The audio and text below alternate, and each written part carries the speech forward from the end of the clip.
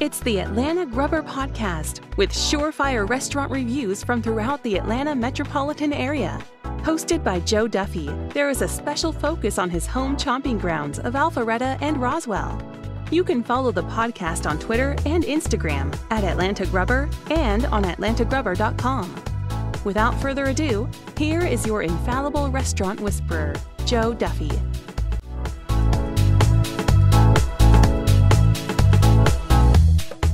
Here it is, episode 2 of the Atlanta Grubber Restaurant Podcast. I'm going to stay a little closer to my home chomping grounds and feature Mitch's Meats and Fish on this episode, but we're also going to head out to Buford Highway, West Atlanta, Marietta, or as of course we Southerners like to call it, Mayretta, and even some more. Don't forget to follow me on Instagram and Twitter at Atlanta Grubber, and we are brought to you in no small part by Duffy Scents, that's S-C-E-N-T-S, DuffyScents.com. Great fragrances for the house, office, bathroom, laundry room, and more. Now let me tell you about Mitch's Meats. He's at 30 East Crossville Road, Suite 160 in Roswell, right near the Middling Slopes Barbecue. Now, I first met Mitch at a Live After 5. He was there even before his shop opened up, and he was giving out great free samples of sausage and some other things, and they were tremendous. So I put him on my radar screen, got his business card. He had a Facebook page at the time, followed it. When he opened, he shortly thereafter added some soup and then sandwiches. The first several times I went, it was just Mitch and one employee. So didn't have to wait in much lines, but word spread very quickly. Mitch got love from everybody. I mean, everybody.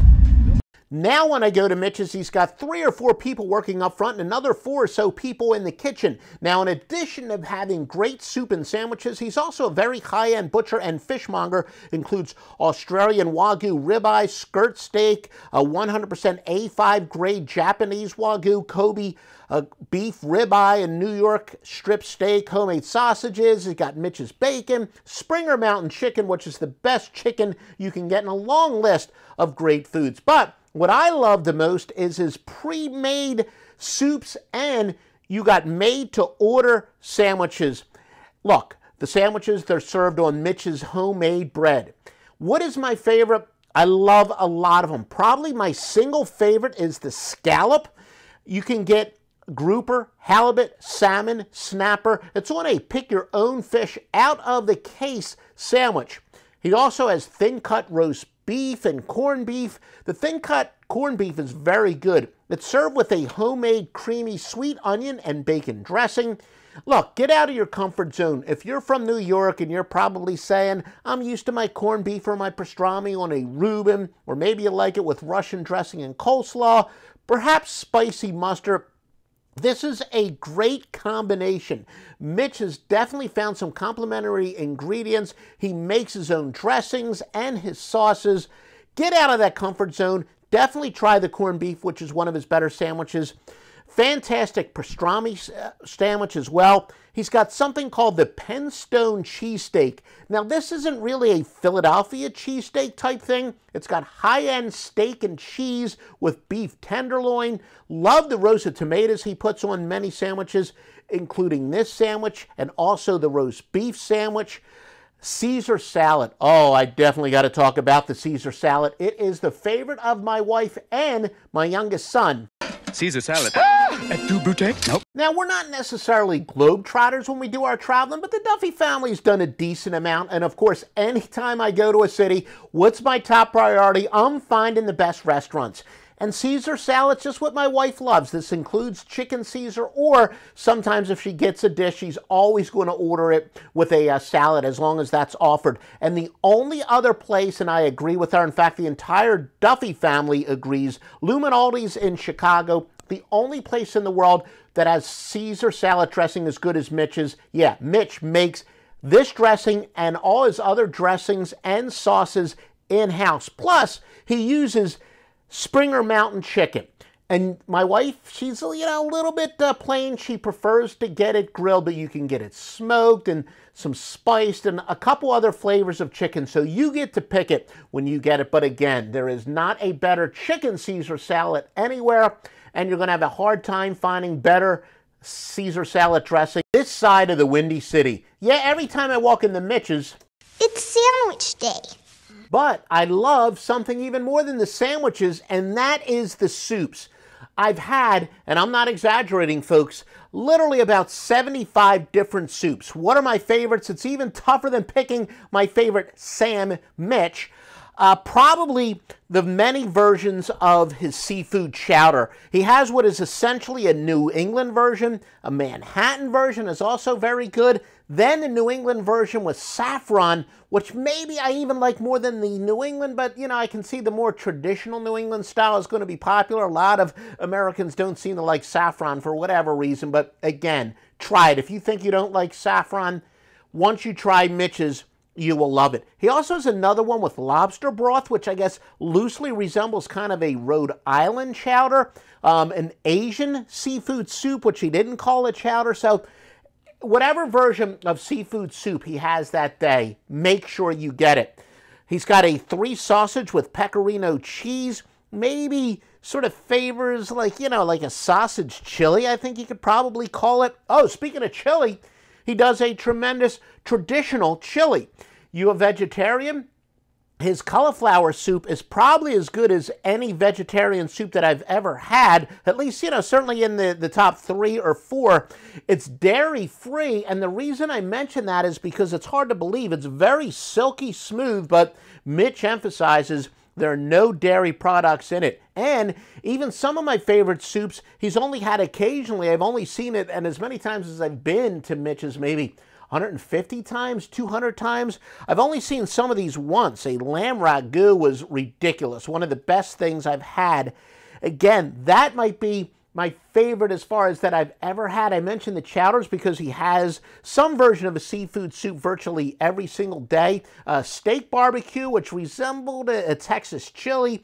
He's had a pork barbecue soup. He does a few different versions of Jewish penicillin. That means a chicken soup. Probably my favorite would be the chicken with orzo. There's another question you got to ask Mitch. You got any biscuits for sale in there? He's a chef, he's a butcher, and he's also a baker. I don't know about a candlestick maker, but his biscuits are large and they are extremely tasty. Now, Mitch makes a traditional gravy with it, but at the East Roswell Food and Beverage Festival, holy, oh my Lord, he made this seafood gravy that was beyond incredible. There is no question the best biscuits and gravy I've ever had were Mitch's when he makes that seafood gravy. Now look, here's the conclusion. Mitch's is the single best place for soup. This is in both quality and quantity. And yes, I do love Super Jenny. And maybe you could say that Super Jenny is at a little bit of disadvantage because she likes to mix in some very healthy stuff. And we'll probably talk about Super Jenny a lot more in future episodes. So, you know, we're big fans of hers. And quite frankly, I know Super Jenny's a wonderful person. She contributes and donates a lot of food to some great causes. And especially since she opened in my home chomping grounds of Roswell, I know she donates food to the Star House, which is a wonderful organization, the official charity of the Atlanta Grubber, and I'm going to talk about them a little bit more in just one moment. But when it comes to flavor, nobody can top Mitch with the soups. It's flavor. It's my man Mitch. Plus those great sandwiches, the best chicken Caesar salad in the world, everything you need. Look, if you're a home chef, he's got the highest quality proteins when it comes to meats and fish. And like I said, lunch. My goodness, you will never, ever find anyone who does soups better in both quality and quantity. And there's a sandwich for everyone. If you can't find a sandwich you like there, that's on you, yo. Our popular sound bites coming up. DuffyGifts.com offers the finest MyThirtyOne gifts such as purses, jewelry, organizers, storage bins, and so much more. These gifts are perfect for graduates, weddings, and any occasion, whether it's for him or for her. For the most thoughtful gifts, check out Stephanie Duffy at DuffyGifts.com. Now to sound bites with news, notes, and quick hitters on Atlanta area restaurants. You know, a food terminal at 5000 Buford Highway. It's mostly a Malaysian restaurant, but other kinds of Asian food. It's spectacular. Everything you heard about it is true. My wife was in the area running some errands, and She said, what do you want me to pick up in that area? And there was no question I wanted Food Terminal. I wanted to see if it was every bit as good as people said. You know, I could probably go, I ordered some stuff online, I could probably go and see exactly what I ordered, but the truth is it doesn't really matter. I did what I usually do, got a variety, got one, at least one meat, a seafood, a spicy dish, a mild dish. I think I got like 5 or 6, and it only took me 3 meals to finish it. I've got a big appetite. I'm a growing boy. And the bottom line is everything was great. So you might say, what do you order? Everything I heard was corroborated by my own experience. I don't think you could go wrong at this place. Food Terminal, without any question, among the greatest restaurants in all of Atlanta, and perhaps the best place on Buford Highway. Do you like the Atlanta Grubber Restaurant Podcast? Well, if you do, show your support. Please be generous to my preferred charity, the Starhouse Foundation, at starhousefoundation.org.